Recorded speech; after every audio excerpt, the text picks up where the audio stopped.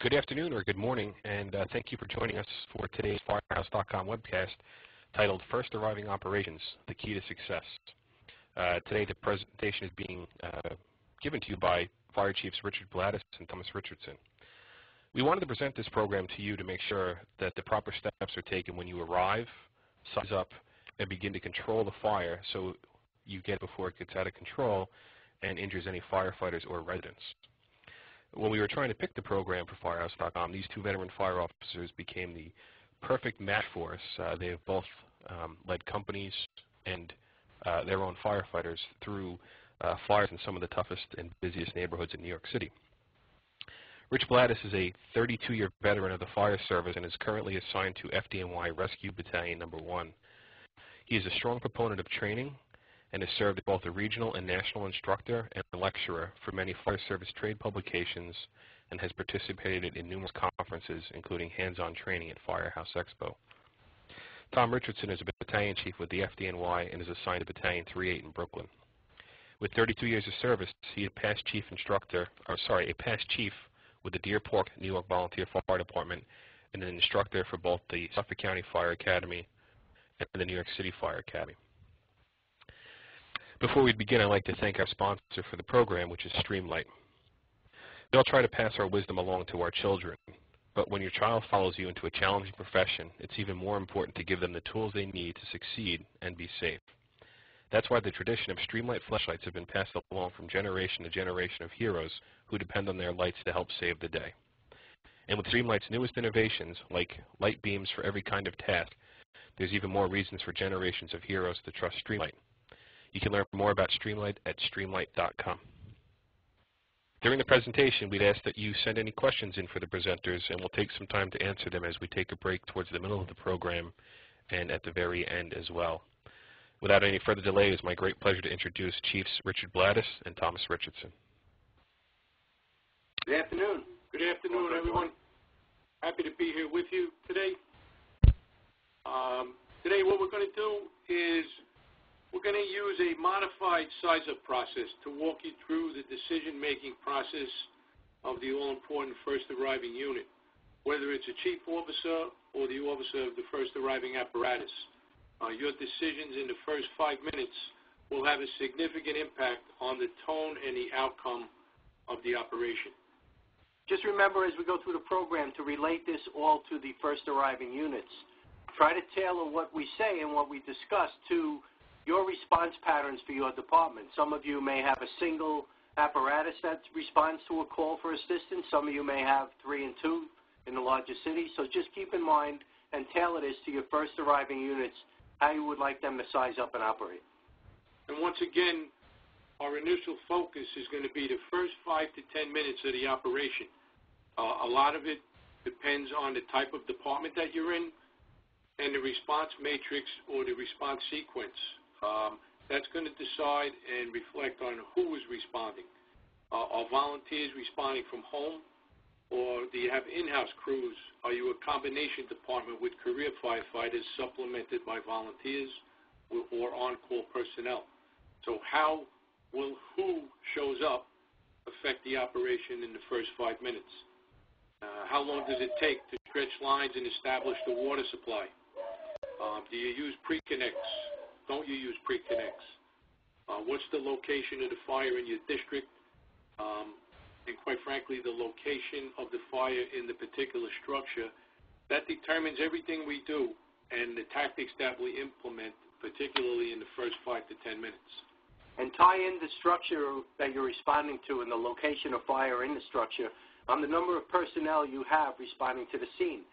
Your chief officer or your first officer in charge will have to make a quick determination if you're looking at a large factory building and you're having 5 firefighters on your initial response, on what tactics, if any, you can implement and how you're going to tailor your operational decision-making to how many personnel you think you may need when you quickly assess the situation and start your initial attack. Before we get to the size-up process and start walking you through, let's just talk a little bit about risk assessment and the all-important risk versus reward dynamic, and a little bit about situational awareness. So as it relates to risk assessment, before we even start the operation, we got to decide, What type of risk are we willing to take? Are there occupants in the building? How do we know that there are or there aren't? What if there are no reported occupants and all are accounted for? So what are you going to? How much of a risk are you going to take? We have to constantly be aware of where we are in relation to the fire. You all have radios, listening to the radio. Some departments, the smaller volunteer departments, don't have the luxury of everybody having a radio. So how do you know where you are in relation to the fire? Are you able to maintain constant situational awareness? And think about risk assessment and how we apply it in a fire service, and then think out of the box a little bit. A lot of us just responded to Hurricane Sandy, where we had severe street flooding, flash flooding, people trapped in basements that were flooding. So the point is, it's not always related to the fire response per se. We just had a very unique situation on the East Coast where we responded to structural fires and collapses, and we had that additional dynamic of flooding, and we had to make a decision whether we're going to put firefighters into moving water to rescue people that were in precarious situations. So just think out of the box a little bit and apply the risk assessment to everything we may look at in the fire service. It goes to structural firefighting, collapses, and every type of emergency we may need to address. And once again, reflecting on the first arriving unit operations, you have to make several decisions very quickly and many times with incomplete information. So depending on how many firefighters show up on the initial apparatus is going to really determine how much you're going to be able to do based on that risk assessment. So when does the risk assessment start? It starts from the receipt of the alarm. In fact, it might start before receipt of the alarm based on the weather conditions in your particular response area, part of the country that you're in. So again, that risk assessment, that reward, what type of alarm are we responding to? What did you get dispatched to? Did you get dispatched to a gas leak? Did you get dispatched to a structure fire? Did you get dispatched to a medical call? But once again, that really determines how you're going to respond. And what type of response are you going to? How do you receive your response information? Some may receive it via computer, some by voice alarm, some by phone. And if you have incomplete information, try to obtain the information before you get out the door. It might be a quick call to the dispatcher on the radio to clarify something or to get additional information you may be looking for.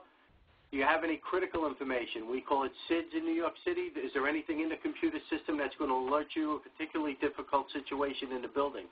So again, that all comes into the risk assessment process. And if you have incomplete information, strive to get as much information as you can before you get on the scene. For those of you that are volunteers out there across the country, many of the volunteers, in fact, where I come from on Long Island, we get dispatched via pagers, personal pagers, and I'm at home. And so we have to think about that whole risk assessment situation, responding to the fire station in our personal vehicles. So that's a whole nother aspect of the risk assessment process.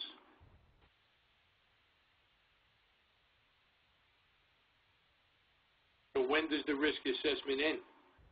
We do a risk assessment when we get dispatched. We're doing a risk assessment as we're responding on the apparatus. We do another risk assessment when we arrive on the scene, and we're constantly reevaluating the risk versus the reward throughout the operation. Are we being successful? Does the chief have to change strategy based on the risk and what's going on with the fire situation? The risk assessment doesn't end until we get back to the firehouse safely on the apparatus. And when you do your reviews, when you get back to the firehouse and you do your drills, safety and the risk assessment should be part of the review process. Talk about things that happen on the fire ground, how you addressed them. Did you have enough members to have a safety team in place when you needed them? And talk about things that would affect the safety on the fire ground. Did you get away with something? Was there any close calls on the fire ground?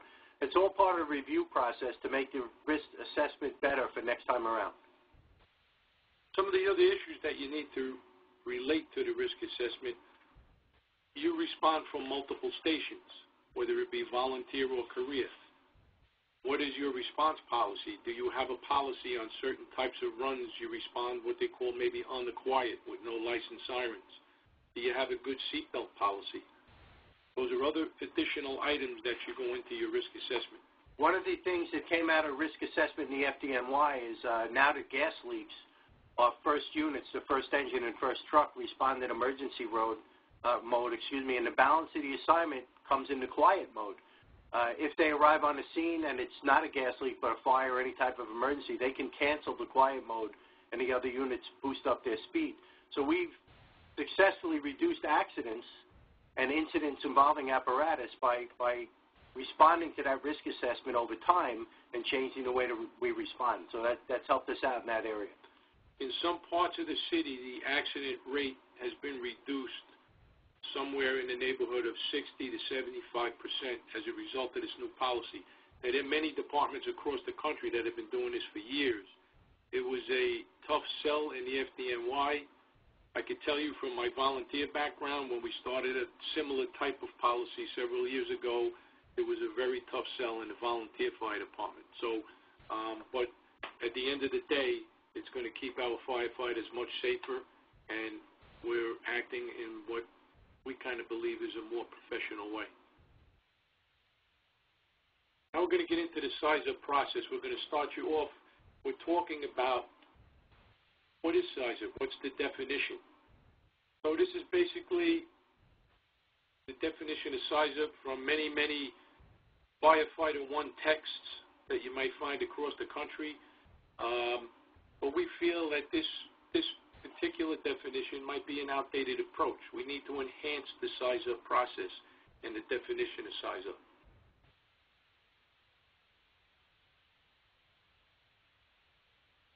So size-up, we want you to think of it as a dynamic process. It should be an ongoing evolution of all problems confronted. So again, it starts, we're going to tell you with weather, it's going to start really early in the day, but it starts before you leave the firehouse. We want you to gather as much information as possible. We want you to think about the area you're responding to. What kind of buildings are in the area? Is it a factory area? Is it a private dwelling area? It's going to evolve through when you go out the door and you see the traffic patterns in the streets. And we want you to think about this, that size up is going to be every piece of information you gather, both before you leave to go to the fire scene, on the way to the fire scene, and when you get to the fire scene. It's a continual process, so we want your mindset to change from the old definition of what it used to be to this ever-evolving process with all the new dynamics that have come into the fire service. So as you see on the slide there, we're showing fire size up starts with the receipt of the alarm, continues until all units have left the scene. But really, when does it really start? It starts well before the alarm. In a volunteer system, I would suggest and I would argue that the size up process is going on every day you drive around your fire district. We talk about windshield size up. When we're talking about our communities that we live in as volunteers, we're doing that size up constantly. What's going on in our particular district? Are they building new projects in your district? And being much aware. In the career service, when we go to work, we're driving to work. We're listening maybe to the weather report, or you listen to the forecast prior to going to work, and you know, hey, it's going to be a windy night tonight. That might be something I might have to deal with when I go to a structure fire or other type of an emergency.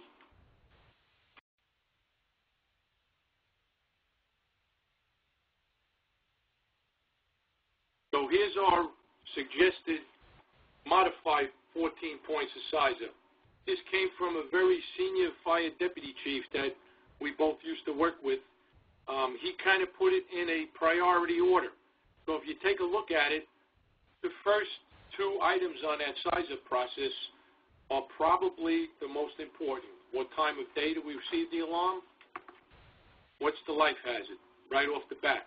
And if you look further down the line in the 14 points of size up, 3, 4, 5, and 6 are all about the building. The height of the building, how big is the building, what's the construction, what's the occupancy. So that's our next priority. We get to the building, we did our size up, we got that information. The next piece of information that we're looking for relative to a structure fire, where is the fire in the building? Where is it going? Do we have an exposure problem?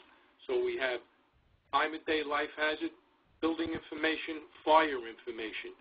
From there, we have to look at what our resources are going to be and what's the environment. What is our apparatus response? What are the manpower on our apparatus? How many people do we have in those initial 5 to 10 minutes? Can we establish a water supply? Do we have hydrants? Are we in a rural area where we use tanker shuttles? Do we have auxiliary fire protection, standpipes or sprinklers in the building? The weather and the wind conditions, and obviously the street conditions determine apparatus placement, access to a fire area, depending on where you come from. And for the purposes of today's presentation, again, take this definition of size up and then apply it to your first arriving units.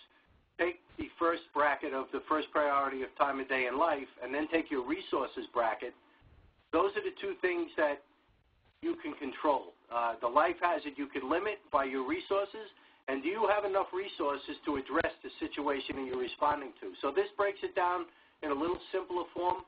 You don't have to remember every particular item in the bracket, but it breaks it down to the 4 things that are really important for first arriving units, and it breaks it down for the incident commander. Do you have enough personnel and enough resources to address those priorities as they're listed?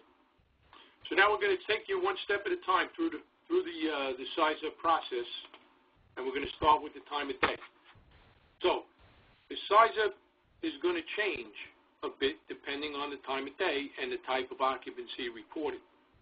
What does the time of day do to your preparedness or your mindset? Is it a daytime response with volunteers? Do we have to rely on automatic mutual aid to get the required number of people to the fire scene? If we're in a career department, what is the staffing issues on your apparatus? Are we going to have difficulty stretching a line in a multi-story building with limited staffing? These are things you need to think about. At the time at night, we're going to expect in a residential building that we're going to have a life hazard.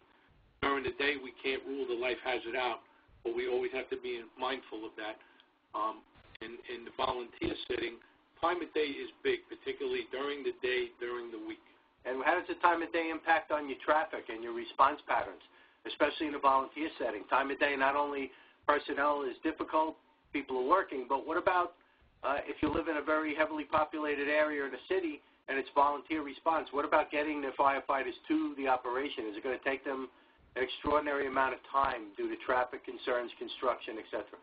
And certainly if you're responding to a commercial building during the day or a commercial building at a time of day when traffic is an issue, is that going to require us to be mindful of what's going on with the fire if our response is delayed in any way? As far as the life hazard is concerned, you could see that at night sometimes we do have people working in buildings. In fact, in many of the poorer neighborhoods in New York City, a lot of the small business owners actually live in commercial occupancies, and they're locked in there at night. So that's something that we have to contend with sometimes, depending on what time the fire is reported. So let's talk about the life hazard. Just a point of information. The last 20 line-of-duty deaths in the FDNY, there were no civilians killed and no civilians injured at those particular fires. That is a staggering statistic.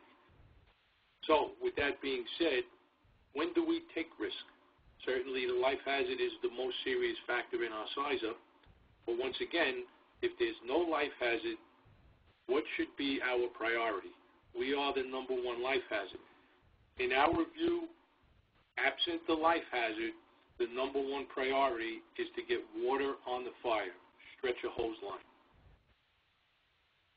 Are there buildings or occupancies you're responding to where the life hazard is going to be increased? Absolutely. But again, keep in mind, keeping our firefighters safe is our number 1 priority. If we can't keep our firefighters safe, we can't address any other life hazard or perform any rescues. Okay. We have to address known life hazards. And if we go back to our standards, if we talk about 2 in and 2 out, OSHA requirements say that we're going to operate in teams all of the time. However, if there is a known life hazard and manpower is at a premium, we can carry out a rescue operation individually if we know there is a life hazard. But there has to be good information confirmed information that we do have the life hazard. The first arriving unit sometimes has their hands full if we have a life hazard on arrival. Sometimes we have to make decisions. Do we address the life hazard? Do we address the fire? We would recommend that you have to try and do it simultaneously. But at all costs, we want to make sure that we're stretching a line to protect not only the civilians or civilian that we're trying to rescue, but out of the firefighters that are going to attempt the rescue operation. Also remember, if we have one victim or more, how many firefighters does it take? How many firefighters does it take to remove a victim from a fire? Just say, for argument's sake, looking at the picture in the slide, we had a person trapped on the second floor on arrival. We have a driver, officer, and 2 firefighters in the back of the apparatus. So if we had to get a portable ladder up to that person, how many people is it going to take? Can one person put the ladder up while the others are stretching the line? Once we get the ladder up, if the person's conscious and alert, they might be able to help themselves out. But if, in fact, they go unconscious and we have to enter to remove them, how is that going to impact on our operation? We have to remember, we have to get water on the fire because that might save more lives than anything. In fact, it might be one person at the window. There might be 3 more people in the building that if we put the fire out, we wind up saving their lives as well. I'd like you to key in on that very important point that Tom just mentioned about stretching the line and getting water on the fire. The fire service has gotten very good at disseminating information. We all see on various websites and through various emails the firefighters that are tragically killed and heroic efforts to save civilians or to search houses in remote areas of the country that are on fire, often with tragic results. Most of the time when you see firefighters killed in the line of duty in that situation, they arrived on the scene first. There was no engine company on the scene. It's a pretty well-involved frame dwelling, and the firefighter is making a valiant effort to search, and a lot of times it's in vain. So just remember that we're making risk versus reward decisions. Having that hose line in position greatly reduces our risk. It's a very important tactic and something that we really, really have to think about when we make these decisions to enter these structures with limited personnel on the scene, with no water on the scene. It's a very, very difficult decision. You have to really think about it, and you have 10 seconds to think about it. You really have to review a lot of the things we're speaking at and try to make the best decision you can for the risk that you're going to take on the fireground. Another consideration with a known life hazard, once we do remove the person from the environment, do you have EMS on the scene? Are they on the scene? Are they coming?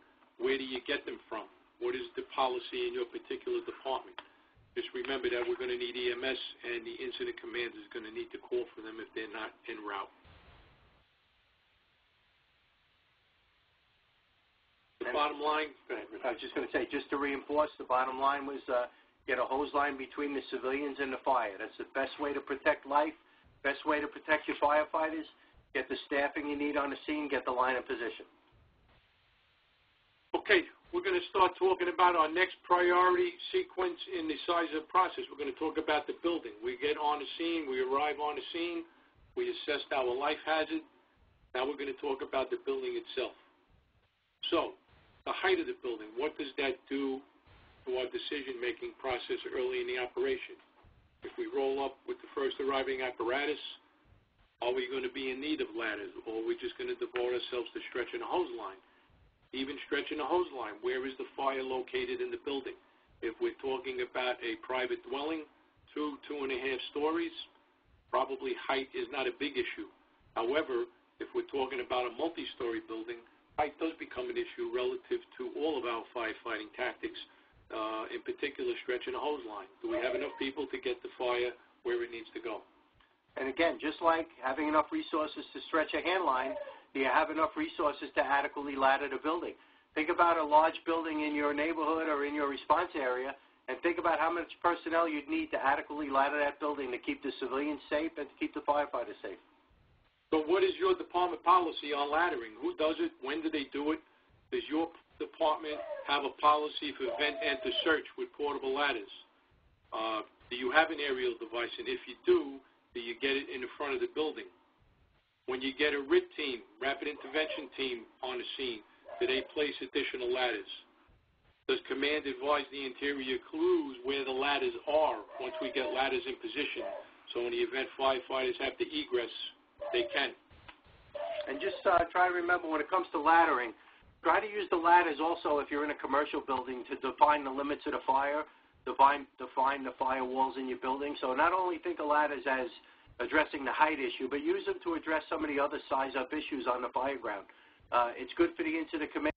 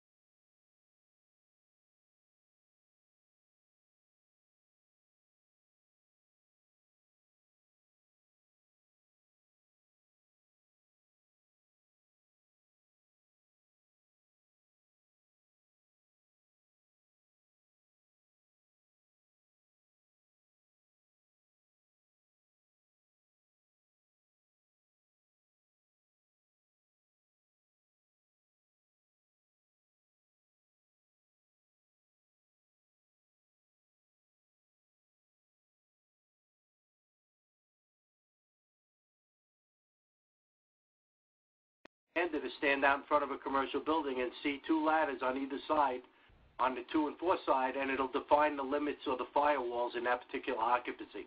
It's a good visual aid, and it's something else we could do with the ladders to help out with the firefighting tactics. So we're going to move into area, and when we talk about different dwellings, Think about the area. What does the size up of the building influence for you? It certainly has to influence how many firefighters you have responding. If you have a small one-story bungalow-type private dwelling, do you need as many firefighters in that situation as a 200 by 200 factory? Not only will you need an abundance of firefighters to search the factory, it'll be involved. You'll need search lines. How many firefighters will you need to stretch the lines in that large area search? What about RIT teams? If you're in a large area building, will you need additional RIT teams? Will you need one on the front side, one on the back side? And again, what about the fire involvement in the area? If it's a large area building, you have heavy smoke condition that's going to preclude your search.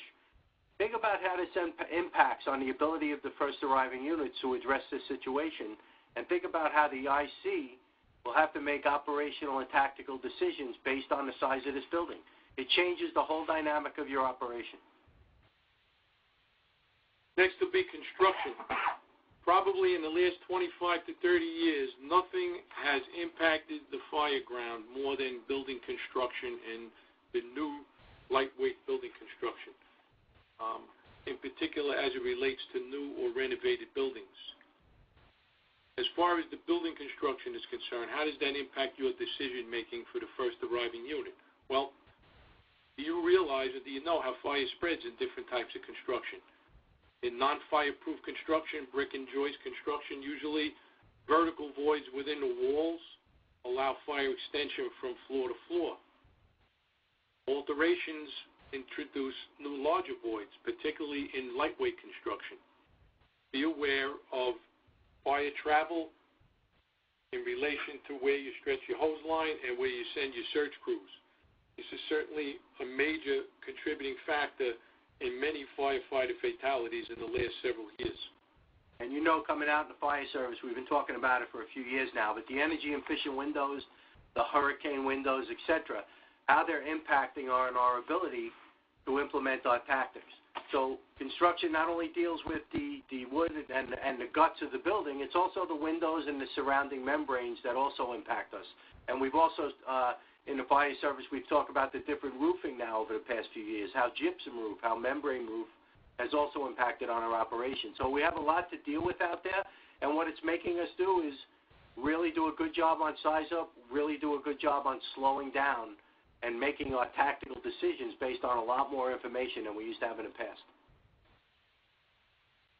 When we're talking about searching, particularly above a fire, if we decide early in an operation in that first 5 to 10 minutes that we're going to deploy search teams above the fire based on our life hazard evaluation, we have to be cognizant of the type of construction we're dealing with. The degree of danger or the threat of being trapped above a fire is greatly influenced by the construction of the burning building. Vertical fire spread is more rapid in wood frame construction. Searching above the fire in wood frame buildings is extremely dangerous.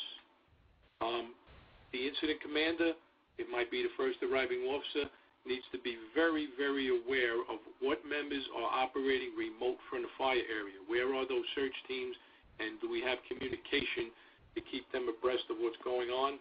Do they have radios? What about in the morning when you're sizing up early in the day and the incident commander, the company officer, the chief officer looks at their riding lists and evaluates the level of experience of the crew that's on duty that day? Are you going to take a relatively young, new to the fire service, inexperienced crew and put them in a very precarious, above-the-fire search situation? Or are you going to take your more experienced crew, people have been around a while, people have gone through a lot of operations, and use them in that situation? So again, not only the construction of the building and how it impacts on the safety of the firefighter, but when you get into the most dangerous types of construction, the most dangerous situation, you're going to use the ability of your crews and your size up in the morning based on their experience when you make a decision about who to send where.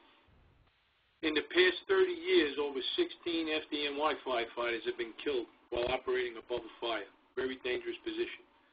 Above the fire floor in non-combustible or limited combustible construction presents its own hazard when we're talking about C-joists or open web steel bar joist construction or lightweight wood construction. As it relates to construction, we have to be able to identify it hopefully well before the fire. So how does that happen in your particular fire district, in your response area? How do you identify new construction? Do you drill when you do identify new buildings with lightweight construction or any new construction that's going on? It doesn't have to be lightweight. What are your relationships with your local building department officials? Do you get information on new construction? In the city of New York now, we have a very good relationship with our building department. Our local units get notified anytime there's new construction, and we are required to go out and inspect buildings that are certain size and certain area. Do you conduct windshield size up every time you're going to work or every time you're at work driving around in the apparatus? You have to know your district. As it relates to the volunteer fire service, in our view, there is no excuse for volunteers not knowing their district. We realize that some volunteer fire districts are very large, but some are not. You should know your district. I happen to live in the town that I grew up in, so I kind of know my fire district like the back of my hand. You have cameras on the apparatus. Everybody's got a smartphone today. All the young firefighters have smartphones. They carry them with them all the time. Take pictures while you're driving around and use it for drill when we do identify new construction in the area. In fact, that's a good drill or a good task for your new firefighters. Tell them, listen, when you're walking around town, if you see something that you think might be a good drill topic for us or some construction feature that piques your interest, take out your smartphone, take some pictures, bring it back to the firehouse, let's talk about it. Where we live in this city, I can't walk 2 blocks without seeing something that piques my interest with regard to construction or a new type of construction that's going to be dangerous to our firefighters. So great task for a new firefighter. Get them involved in a profession, give them something to do that's interesting to them, and it's going to go a long way. So here's an example of a fire in a building with lightweight wood trusses. Did we know about this prior? Would that be helpful relative to our search? This is in the middle of a room where they had a floor collapse. Essentially, a piece of carpet was supporting the firefighters. So you need to find out before you have the fire when you have this type of construction. So can you tell from the exterior? You roll up to this, can you tell from the exterior? So looking at this photo and some of the things we talked about with regard to construction, what type of construction do you think this is? Do you think there's thermopane windows? Do you think there are difficulties that are going to impact on a firefighter?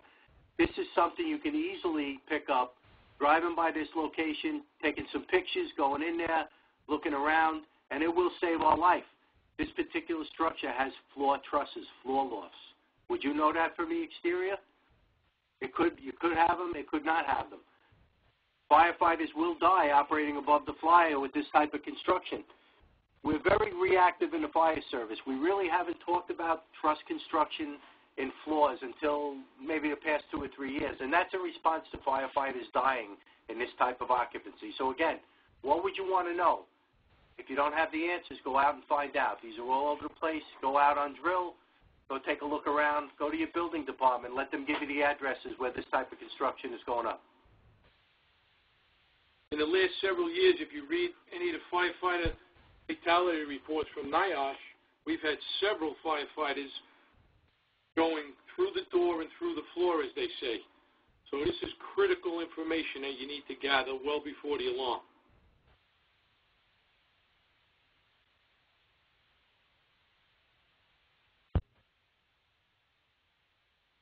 All right, guys, well, thank you very much for the first half of the presentation. Again, if you do have any questions for Tom or Rich, please send them in, and we'll start addressing them here in just a moment. And if we don't get to them now, we'll get to them for sure at the very end. Before we get to the questions, again, I just want to thank Streamlight for sponsoring today's webcast for us. A lot of people depend on their flashlights to do a good job, but for some, those lights are even more critical. Some use Streamlight Survivors for search and rescue missions. Others select Streamlight tactical lights and laser sighting devices to help them defuse some dangerous situations. And no matter what you do, there's a Streamlight flashlight that'll help you do it better and safer. Heroes trust Streamlight. Okay, guys, we'll get to the first question here. And it says, Chief Salka said in a Firehouse Magazine article recently not to use the term nothing showing. on an approach report. He doesn't go on to say what he recommends. What do you guys recommend?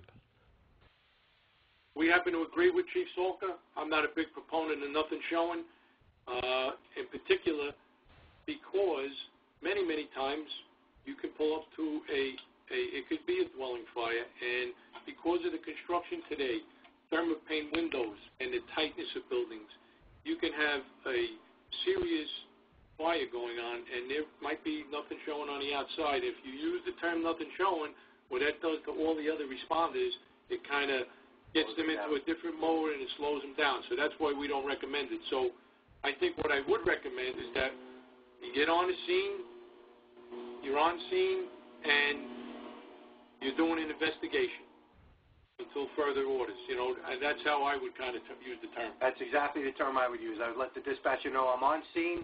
We're proceeding with our investigation. That's a good way to characterize what's going on. Okay, great. Thank you. Next question comes, and it says, generally speaking, do you guys feel that the impact of a membrane roof and its effects on operations is understated? I think it is understated. It's another new facet of construction in the fire service that we do not have a lot of experience with.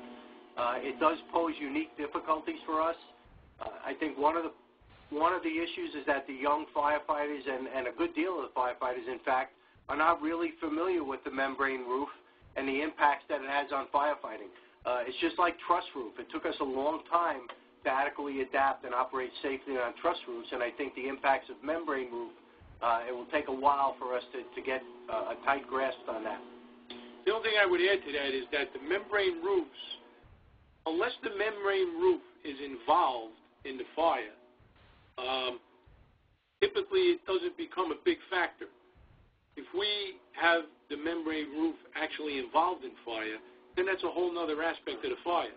We have to be talking about cooling the underside of the roof rather than operating on the top. And that comes directly from Frank Brannigan, if you read his book, Building Construction for the Fire Service. He says with membrane roofs, basically if you get a fire involving a membrane roof, it's going to travel very quickly, and the only viable tactic is to cool the underside of the roof to prevent the off-gassing of the membrane roof. But unless the roof is actually involved in fire, the membrane roof hopefully is not a big factor early on. Well, as long as we recognize it. As long as we recognize it. You got to have the young firefighter recognize what they're on. Okay. And tagging on the building construction, another question here says, where it comes in, it says, in ordinary construction buildings, how does having metal stud walls differ from a wood stud wall? Well, it's funny that you asked that question. I recently had a fire in a building that was all metal studs and heavy C-joists as the roof and floor supports. And we had a very advanced fire on arrival, fire spreading to several buildings that were attached basically on auto exposure on the rear of the building because they had vinyl siding on the outside. However, related to the metal studs, it didn't really impact on the fire. I was very, very surprised that with the amount of fire that we had, that we did not have any failure of the metal studs or the C-joists or the metal flooring, because we had good sheetrock, we had a tremendous amount of blown-in insulation, basically insulating the C-joists and the wood or the metal studded walls, and the fire did not penetrate the sheetrock, and really we didn't have any structural issues. So I was very surprised. So I don't think the metal studs really has a tremendous impact on a firefighting operation, at least initially. If the fire does enter the walls and starts to affect the structural stability of the studding, then it's a different story. Yeah, that was going to be my point. I think in the initial operations, Tom's right on the money. It's not going to have much of an impact. If you have a severely advanced fire and it's getting into the walls, then you're going to have to start to have additional considerations. But again, probably by that point, if the fire is that advanced, you're starting to talk about withdrawing from the building. So I think initially it's not an issue. Excellent, guys. Thank you. Two questions here from Hank, and I'll put them up here just as soon as I read them. The first is looking for your thoughts on the recent NIST study of ventilation, keeping the doors closed behind you. The second is, what are your thoughts of hitting a vented fire from the outside first and then going in relation to the high temperatures of the plastics that are found in today's structures? And I'll just push that up so you can see it. Well, I think we're all in the beginning stages of this learning curve relative to the new phenomenon of the ventilation, change in ventilation tactics. In fact, in the FDNY, we're just going to be starting a new training program for all battalion chiefs. We just rewrote our ventilation bulletin based on the NIST studies. We got a couple of guys from our job that were very intricately involved in the process. So what I would suggest is that the science is the science. It definitely tells the story. We definitely should be paying attention to it. I would suggest that anybody in the fire service that's into the job, particularly officers and chief officers, you should go to the UL website, the NIST websites, and take a look at the videos and learn from them. What I've learned is that there is no question about the fact that because of the content, so maybe to answer the second part of the question, the contents have changed. There's no question the construction has changed. We already talked about that. The smoke from the fire that's generated by the contents burning, the smoke is fuel. And the research is telling us that when we add ventilation, when we perform ventilation, we are giving basically an oxygen-starved, heated environment what it needs to burn explosively. And what I've learned so far is that when the fire goes to the decay stage and then we introduce venting, whether it be opening doors or windows, we're giving it that oxygen. And if you look at the curves in the scientific graphs, we do have an explosive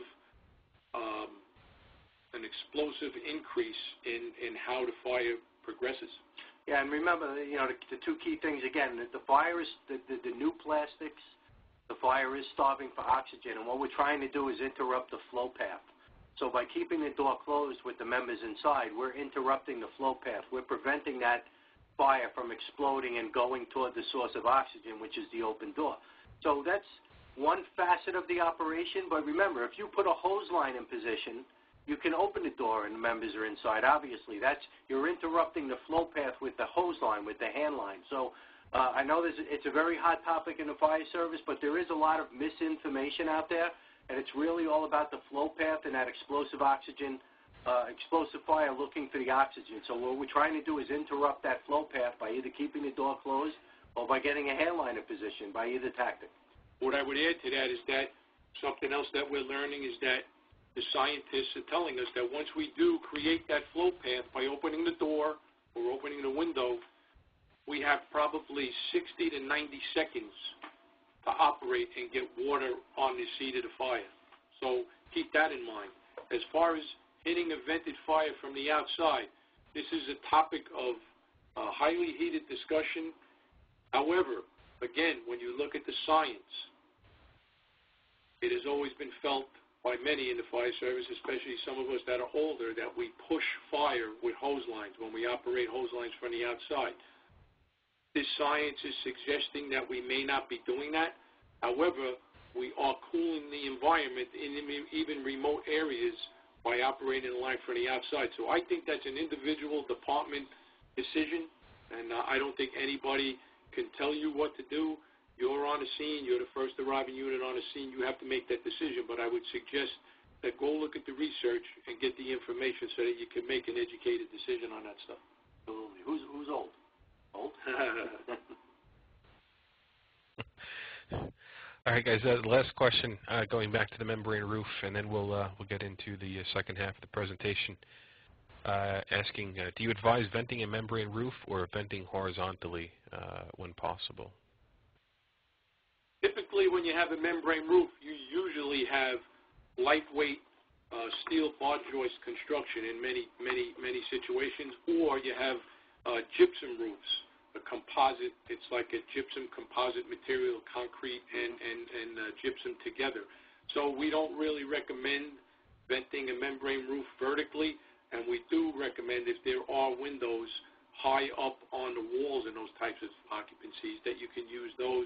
And typically they actually are providing vertical ventilation because you will usually find those windows high in the occupancy. And remember, like Tom said before, it's coupled with the hose line underneath cooling it down. If you can't, get the hose line in place, then it's all pretty much moot whether you vent or not.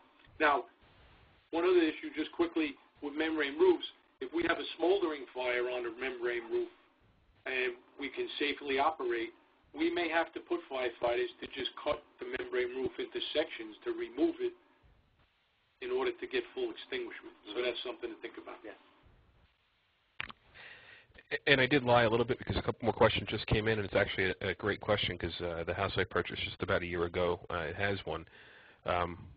Any input or information on metal roofs, ventilation,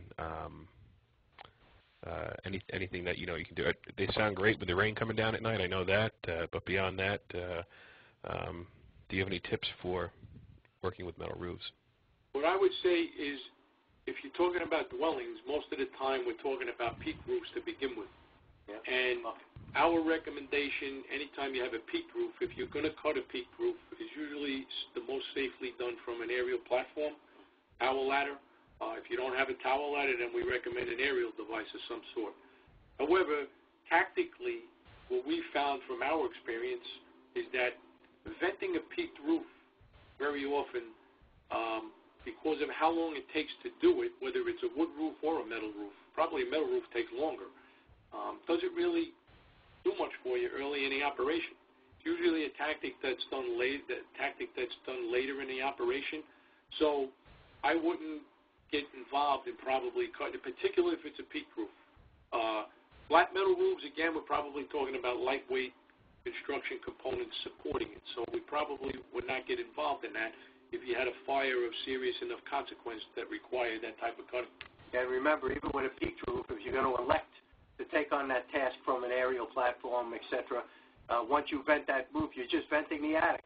That's only phase one of the operation. You still have to get in there and push the ceiling down to actually vent the fire area. So, again, it's going to add even more time to that tactic, which is why it makes that decision a difficult one. All right, guys, thank you. Let's go ahead with the second half of the presentation. And again, if you do have any questions for the presenters, please go ahead and send them in, and we will get to those as we wrap up the program. Okay. So we're going to move on now. We're going to finish up the building. We did the height, area, and construction, and now we're talking about the occupancy of the structure. Certainly, on initial dispatch, you should have an idea of the occupancy that you're going to, or if not, if you're just getting an intersection for a reported fire or an emergency, what types of buildings are in that particular part of your district. So you might have some general information. Once you arrive on the scene, again, the occupancy is going to determine your life hazard. It may determine the severity of the fire. It may help you determine the construction of the building, and quite frankly, how the fire is going to travel or extend in that building. Again, knowing your district, knowing your response area, because the occupancy has a tremendous impact on the life hazard and the manpower deployment. If we're talking about a dwelling, we need less people. If we're talking about a large area commercial structure, we're going to need more people. So occupancy is critical. Do you have hazardous materials stored in the building? Do we know that ahead of time? Is that part of your computer dispatch information? If you have computer-aided dispatch, if you don't have computer-aided dispatch, do you have a mechanism to identify that type of information early? How about what just happened recently in West Texas? The anhydrous ammonia explosion in that small community. That occupancy was there for many, many years. They actually built the community around that commercial structure because that's where all the jobs were. But I'm sure the firefighters were well aware of what was going on in that building. They probably had responded there several times. So occupancy is critical. For another term or to add on to occupancy, the use of the facility. So like Tom is saying in West Texas, it's a gas refinery or a gas storage facility. Something you know early on when you get that response in your firehouse, We talk about in a lot of our lectures about having a card file if you don't have a computerized critical information system. So you have a card file by address, you get that response, you pull the card, you see what dangers are in that occupancy, you see what kind of use facility it is, and again, it helps you with early decision making and your size up for your first arriving units. You know that in some occupancies in your district, you're going to need a greater or second alarm assignment right off the bat if you have any type of verified incident there. So it gets you thinking early and it helps you with your decision-making process. So here's a private dwelling. Hey, let's just take a look at this. Here's a fire that originated in the basement. Take a look at the smoke. This is what we're dealing with today many times on arrival, that black, swirling, heavy, thick smoke due to the type of fuel that we're talking about today. So one of the questions was all about ventilation and the new research, UL, NIST, fuel, oxygen, ventilation, and the flow path. At this particular fire, we had a floor collapse. We had a firefighter bail out the first floor window as a result of the advancing fire. So, although it's a small little dwelling fire, and we're well aware of the occupancy and the dangers that we can encounter, these can be very serious fires. And in fact, we all know most firefighters that die in fires are dying in residential buildings, particularly private dwellings, as well as civilians. And just to relate to the question that the firefighter sent in about nothing showing in John's article, think about pulling up to this fire and giving a report of heavy fire on the first floor. In this fire, it's actually a basement fire. So not that that's totally incorrect. You may have extension to the first floor, but you're getting the responding firefighters in a mindset that they're going to a first floor fire when in fact it's a basement fire, and your operational tactics and some of your decision making is going to change. So just remember, like anything you put over the air, you want it to be as accurate as possible. You want to give the incoming firefighters an accurate and an as accurate picture as possible when they're coming in to help them get in the mindset of what they're going to be doing and how they're going to operate. So we go to a multiple dwelling fire, multi-story building. Do you have aerial devices? Are aerial devices required? You're going to have multiple life hazards here. You have multiple types, multiple floors, multiple apartments. What are the fire spread hazards related to the construction of a particular multiple dwelling? We're going to need more manpower, both for extinguishment as well as searches. If we have a fire on the lower floor, we're going to have those floor above hazards that we talked about earlier. We're going to need multiple hose lines maybe, and certainly when we're stretching hose lines in a multiple dwelling or a multi-story building, we have to start to think about stairway management. That always becomes an issue at every fire. And the amount of manpower, staffing you're going to use for this operation, and look onto the right side of the screen with the awning where the entrance is. How complex is that handline stretch going to be? How much staffing are you going to need to get it where it needs to go? And to give initial reports, you may say that we have heavy fire on the top floor when in fact this is a roof fire. The roof is on fire. You can see in the front on the top floor we have nothing showing. So again, careful size up, careful the way you describe the situation, and a good read on how much staffing you're going to need to address an operation in a building this size. If we're talking about a vacant building or an unoccupied building, we certainly have to think about slowing down our operation, being a little more deliberate about our initial size up. Do we know about this information ahead of time? Do we know that this particular dwelling or this occupancy was vacant? Is it a vacant residential building? Is it a vacant commercial building? So you still have all of the associated hazards with those particular occupancies. If we're going to get into large caliber stream operations, what are we doing if we initially started an interior operation? How do we transition from interior to exterior? All of those things come into play when we're talking about vacant building or unoccupied building fires. And what about marking your vacant buildings? Again, going out there, being proactive. We have a marking system in the city of New York which tells us whether we want to enter or stay out of vacant buildings based on the condition of the building, etc. What about doing that in your community? Go out there if you have vacant structures or dilapidated structures. Come up with a marking system. You know what? We'll mark this building. We're not going in there. There's nothing in there. It's not worth our risk. We're going to keep firefighters out. So another way you can proactively address the situation and keep your firefighters safe. We're talking about commercial occupancies. We talked about, do they have hazardous materials? The big thing with commercial occupancies versus a residential fire, what is the life hazard? The time of day will probably determine what your life hazard is, whether it's a commercial strip mall or is it an industrial building. Again, depending on the time of day. That's not to say that overnight hours that we don't have people in these types of buildings. So again, doing that initial size up and hopefully having a lot of information prior to the incident or prior to the response, you'll be able to make some initial calls as the first arriving unit. And remember, we talked a lot about firefighter safety. Now remember, hazardous occupancy, commercial occupancy at night, if you verify there's no workers inside there and it's a pretty decent sizable fire in a complex layout, all these people have lots of insurance. Let's not put our firefighters at risk trying to save a commercial building, trying to save a McDonald's, etc., where they're going to rebuild it tomorrow and not have a second thought about what happened the night before. Let's make really good, safe, conscious decisions on how we address fires in these occupancies.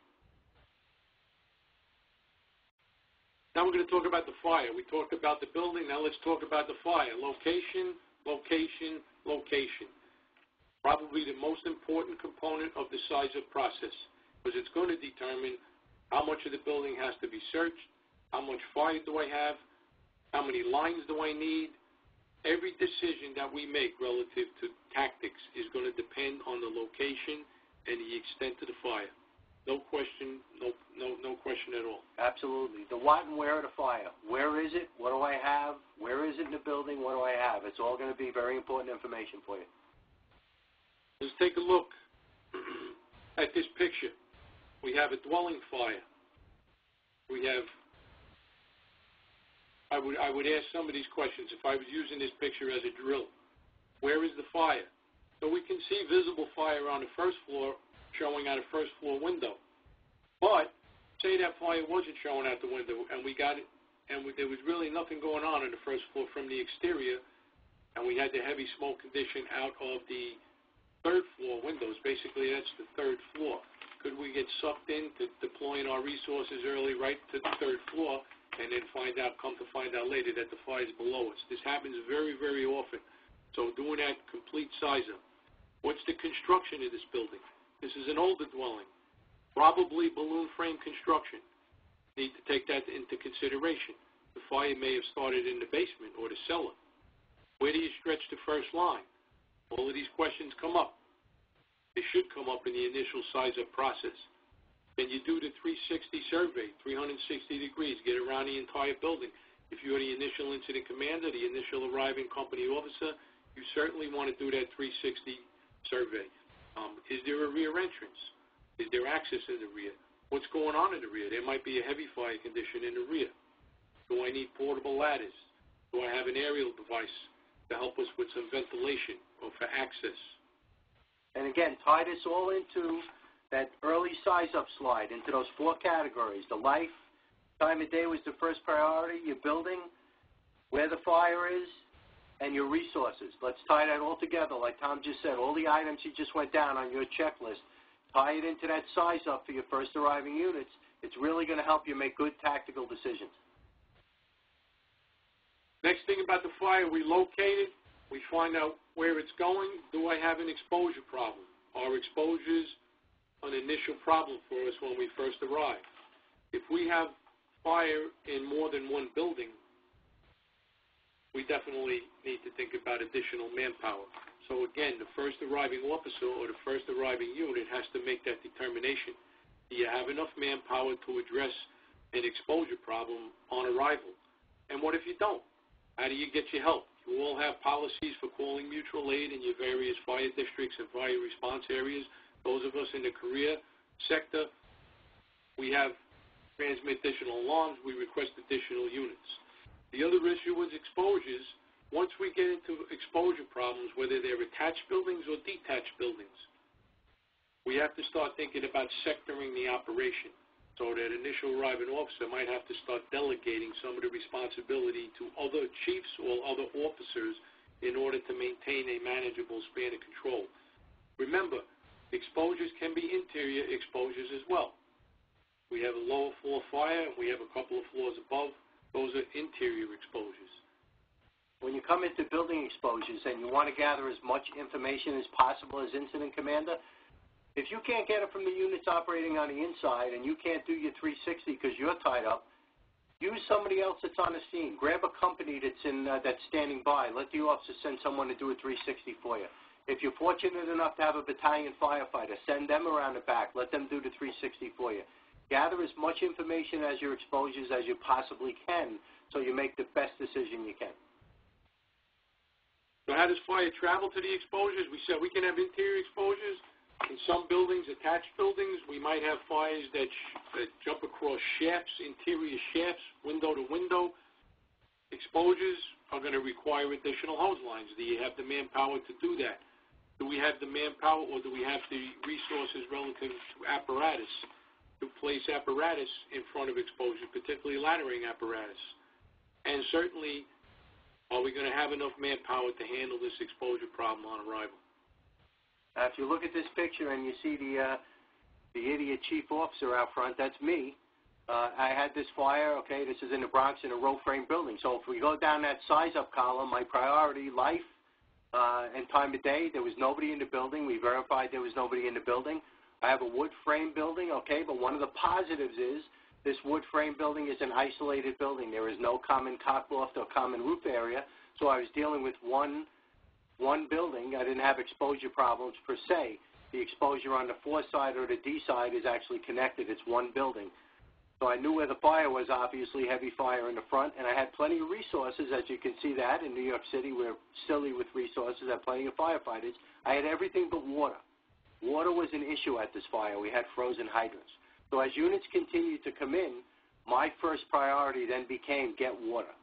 So getting water took quite a bit of time. It took about 15 minutes, which in New York is forever, but eventually we were able to get a handle on it. But again, relate those 4 priorities to this building, and they were all satisfied, but I still had an issue. I still had a water problem.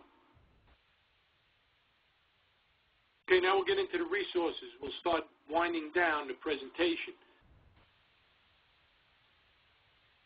Know where you're going to get your resources. Be aware of all the units on the scene. Do you have a good accountability system? Does the first arriving officer have a good accounting of where he or she has deployed the resources initially? If we have multiple units responding or multiple companies, depending on your particular response matrix, the initial incident commander, the first arriving officer, needs to be very cognizant of where they were deployed, who is doing what, who's operating where in the building, because as you transfer command, the higher-ranking officers arriving later, you need to account for all of these people. Knowing where the additional help is coming from and leaving access. If we're going to need an aerial device in front of the building, if it's not there yet, remember the first arriving unit has to make sure that we leave room for that unit. In some of the volunteer outfits across the country, your mutual aid comes well from a distance. But that's certainly something you need to think about. We call that reflex time. From the time you call for the help to the time that it arrived, you got to account for that. You got to play